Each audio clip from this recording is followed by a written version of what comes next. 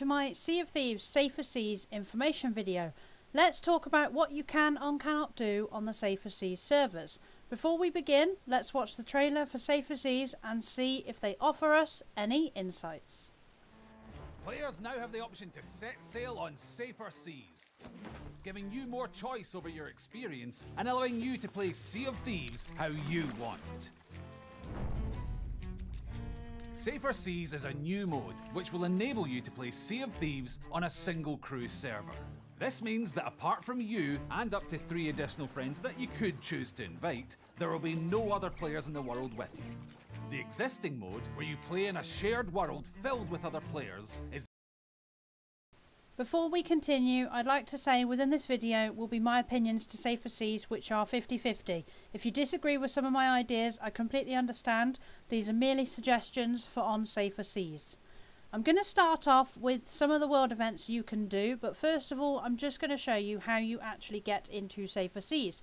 So you do have all of the what's new information on Safer Seas on your intro page. Once you click play, it will offer you 2 options. The first one will be high seas, the second one will be Safer Seas, which is what you're going to see me show you in just a moment. There is the launch trailer, which you'll see me hovering over there, which is the one we've just seen. But in terms of loading up the game, you click on play in one moment and it will show you all of the different options you have. So clicking on play, clicking on adventure, it will then give you the 2 options of high seas and safer seas. You want to load safer seas and you'll have to have a standard ship. In this case I chose a sloop. Couple of things to bear in mind with safer seas: you only get 30% gold earnings for handing in loot. So to put that into concept, in an Ashen Wind skull you get 10,000 gold. You will see me sell that skull in this video, but you would usually get 10,000 gold in normal seas, and in safer seas you get roughly 3,333, which is what you are going to see me do in just a few moments. Within Safer Seas there are various world events you can do, the first one being the Ashen Winds, which your Ashen Winds is a red tornado, as it always has been. It starts off with the little ritual, and then when you complete the Ashen Winds, which is what you're going to see me do in just a moment, you end up with all of the loot. Now we did end up selling just a couple of the loot items because I wanted to show you how much they actually sold for, which is what you are going to see in a moment. We collected the Chest of Rage and the Ashen Wind skull. Those were the only 2 items we wanted to pick up on this particular occasion, just to show you how much they are worth when you sell them. The Chest of Rage and the Ashen Wind skull are the 2 items you can see us taking to the outpost here. My wonderful other player Donks is going to sell the Chest of Rage, which usually you would get between 5,000 and 6,000 for, we believe, off the top of our heads. And in Safer Seas you only get 957. I could be wrong with those figures, but this is what the game showed us. The Ashen Wind skull, as I said earlier, you get 10,000 for in normal game, but you only get 3,000 in Safer Seas. The next world event it will let you do is a skull fort, which is what you're going to see here. Now the only difference with a skull fort, once you've completed it, is there are various digs that you would usually have. These digs would usually include things such as the rag and bone crate, which aren't available in Safer Seas. There are a few other items not available in Safer Seas, which I am going to read out for you in just one moment. But the one thing I do find interesting about Safer Seas is there are certain things that you cannot find, but there are also various voyages and events you cannot do. In terms of loot in Safer Seas, you cannot get a Skull of Destiny, a Chest of Fortune, a Reaper's Chest, a Reaper's Bounty, a Ritual Skull, a Generous Gift, a Humble Gift, a Rag and Bone Crate, and all of your Ashen Chest tombs will also be unavailable. You can get the Ashen Chests and Keys because they have gold bags, doubloon bags, and they do also hold the Ashen Trinkets, but they will not have any of the tomb books. So if you wish to do that as a commendation, you cannot do that in Safer Seas. In terms of what you can do on Safer Seas, you can also do some other items as well as your world events. You can work on tall tales, which is which is something I know that a lot of people are going to try and do. So you can complete tall tales on safer seas, and you can do some voyages on safer seas. The one thing you cannot do is raise an emissary flag, is something we have learnt. So what I'm going to do at the end of this video, I will kind of give you a bit of a list of the things you can and can't do so that you are aware.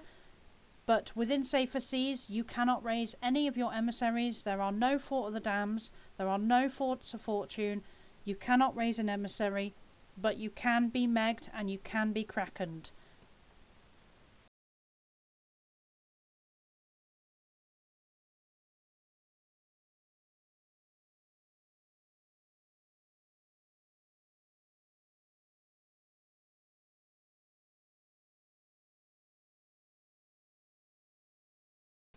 I'm going to move on to my top tips for safer seas. Now, one of my top tips is to use safer seas to do any fishing commendations you have, because you will not be interrupted by any other player ship, so you can collect as many fish as possible and you can go and sell as many fish as you would like to. My other suggestion is to work on commendations. Now, various commendations will not be available. You will have to load up safer seas and check which commendations you still need. Anything Athena and Reaper related you will not be able to do on safer seas, but you can do various merchant voyages, Order of Souls voyages and Gold Hoarder voyages. I believe there are only 1 or 2 in each of those you cannot do on safer seas. My third suggestion is tall tales. If there are any tall tales you need to do, there is opportunity to do those within safer seas. So if you are in need of doing any of your tall tales, please feel free to try and do them on safer seas. The last thing that I do not know the answer to is whether you can do adventures on safer seas. So if anybody finds that out in the future, I will try and let you know and update. But in terms of anything else I need to tell you, you can do the following world events, and I'm going to just list them in order.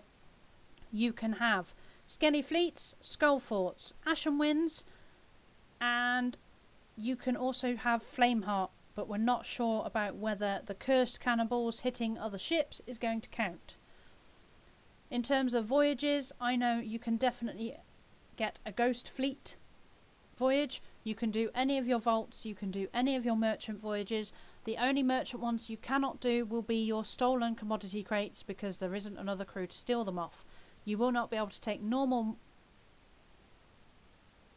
merchant crates, commodity crates, to anybody else, because they're not possible to raise an emissary, so you cannot gain access to them. I hope this video was helpful. I hope you enjoy safer seas, and I will see you all very, very soon. Bye for now.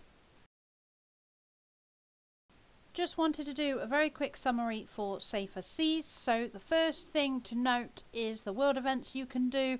The ones available: Ashen Winds, Skull Fort, Skelly Fleet, Flameheart. The ones not available is your Fort of Fortune and Fort of the Damned. The treasures that don't appear in safer seas are the Athena's Fortune treasure, Skull of Destiny, Chest of Fortune, Reaper's Chest, Reaper's Bounty, Ritual Skull, Generous Gift, Humble Gift, Rag and Bone Crate, and all of your tombs. Things to note is, suggestion wise, you can do fishing, tall tales, commendations, possibly adventures, but you have to remember you only get 30% money for your loot.